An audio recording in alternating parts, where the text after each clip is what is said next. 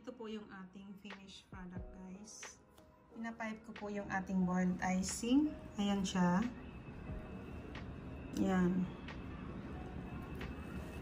Napaka-stable po ng ating boiled icing.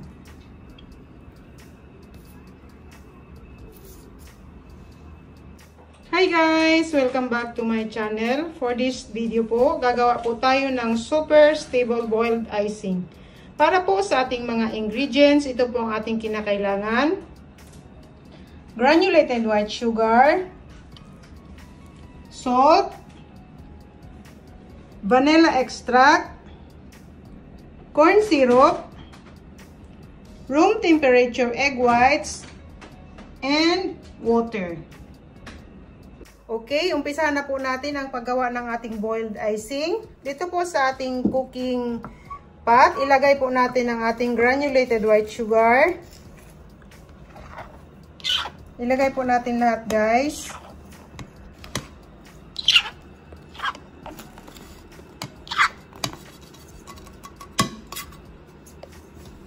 Next, ilagay po natin ang water.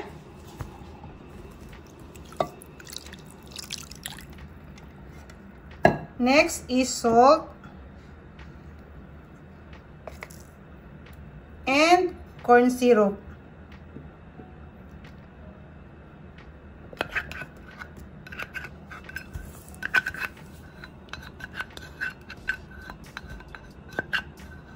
Okay. After po natin malagay lahat, hindi po natin pwedeng i-mix ito, guys.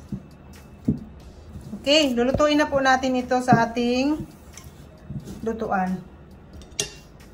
Dito po sa ating lutuan, nailagay na po natin ang ating cooking pot at ang ating sugar mixture. Ito na po siya, guys. Lulutuin lang po natin sa medium heat lang po natin. Medium heat lang, guys. Ito na po yung ating sugar syrup, guys. At this time, pwede na po nating i-beat ang ating egg whites. Habang niluluto pa natin ang ating sugar syrup, i-beat na po natin ang egg whites. Dito po sa ating mixing bowl, siguraduhin po natin yung ating mixing bowl walang traces ng water and oil. Ilagay po natin dito ang ating egg whites.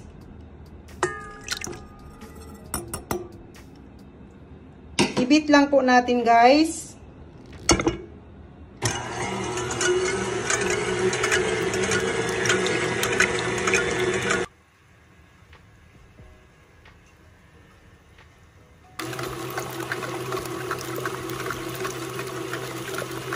Continuous lang po natin i-beat hanggang sa makuha natin yung ating desired consistency. Continue beating, guys. Ito na po yung ating sugar syrup.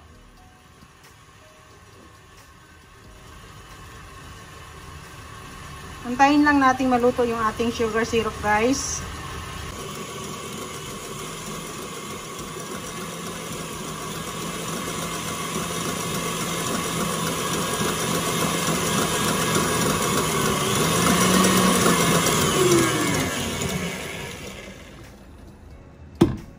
Okay, ayan na po yung ating egg whites.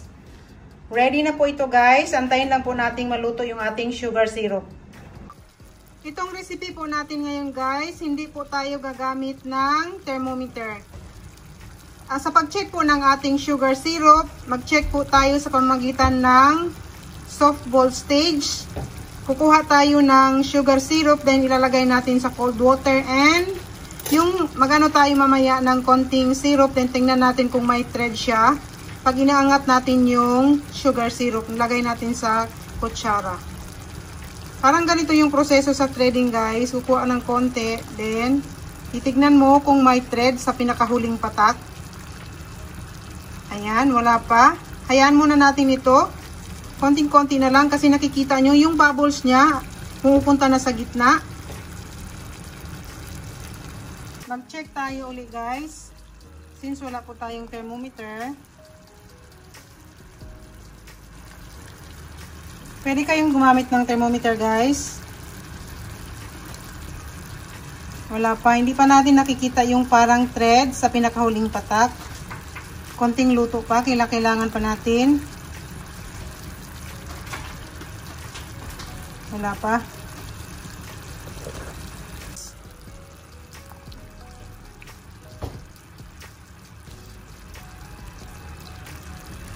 Yan na.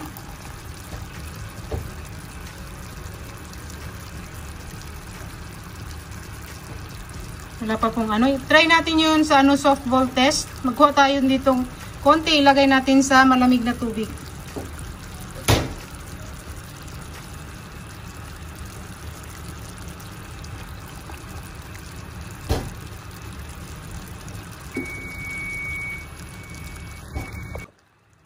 Testing tayo ulit guys.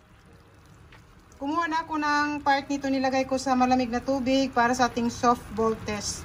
Dito tayo sa thread.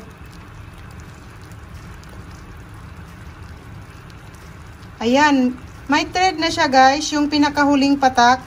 Ayan. Tingnan natin last.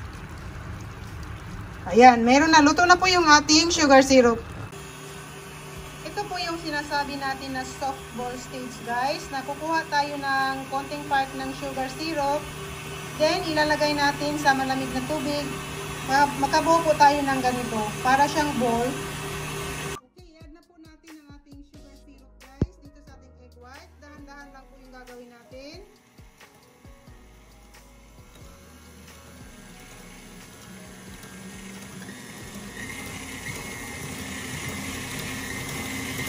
Hanggang sa maubos yung ating sugar syrup.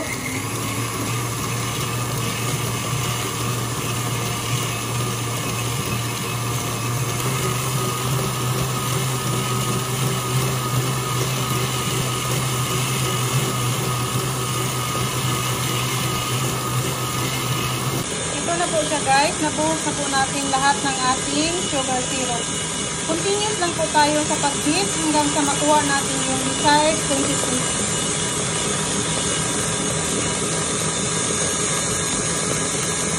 Pwede na po natin ilagay ang vanilla extract.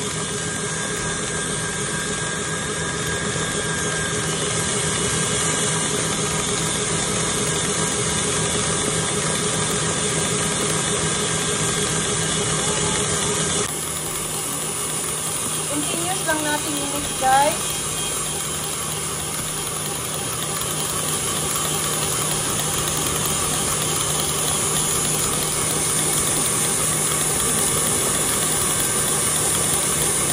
Okay, at this time guys, i-check po natin ang ating boiled icing.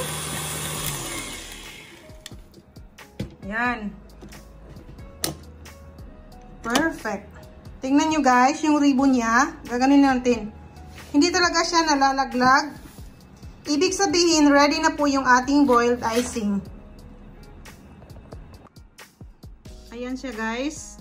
Ulitin natin. Gaganunin natin. Then, itong nasa bowl, ibaligtad natin. Ayan. Hindi talaga siya natatanggal. Napaka-stable po guys. Okay, itatry po natin ipapipe ang ating super stable boiled icing. Ito po siya guys. I-try natin i-pipe. Napaka-stable po niya kahit hindi tayo gumamit ng cream of tartar. At wala rin tayong thermometer. Yung stabilizer na ginamit natin is yung corn syrup.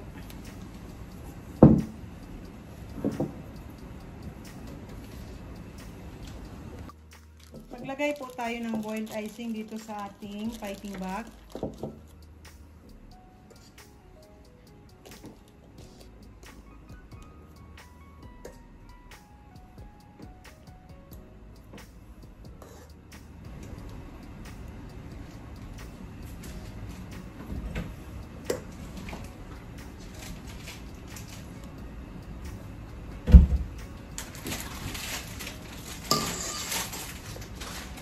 I-pipe po natin dito.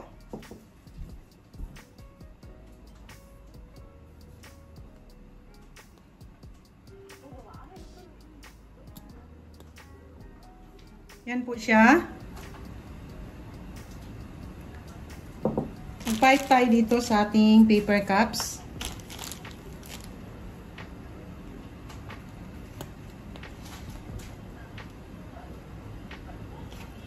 Yan po siya guys. Napaka-stable po.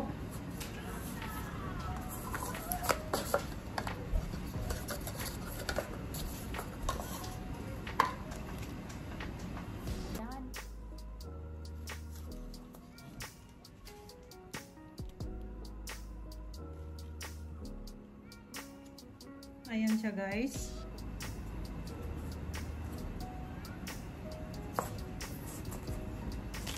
Pipe pa tayo.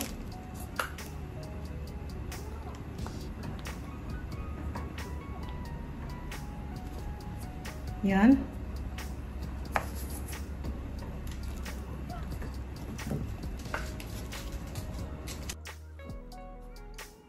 I-pipe natin dito guys.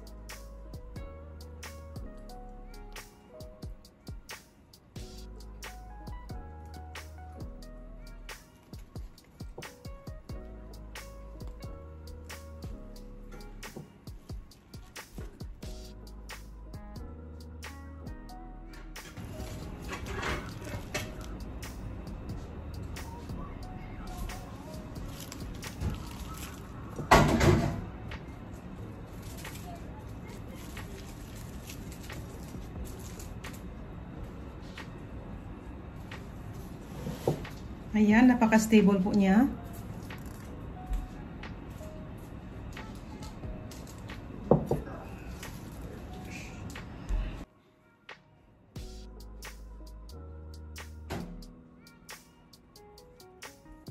Ito na po siya guys. Napaka-stable po ng ating boiled icing. Tignan nyo guys ha. Ayan. Hindi po talaga siya nalalaglag.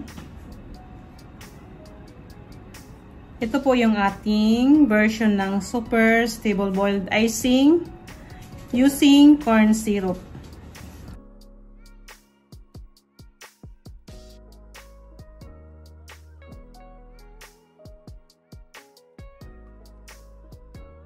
Ito po yung ating finished product guys. Pinapipe ko po yung ating boiled icing. Ayan siya. Ayan. Napaka-stable po ng ating boiled icing.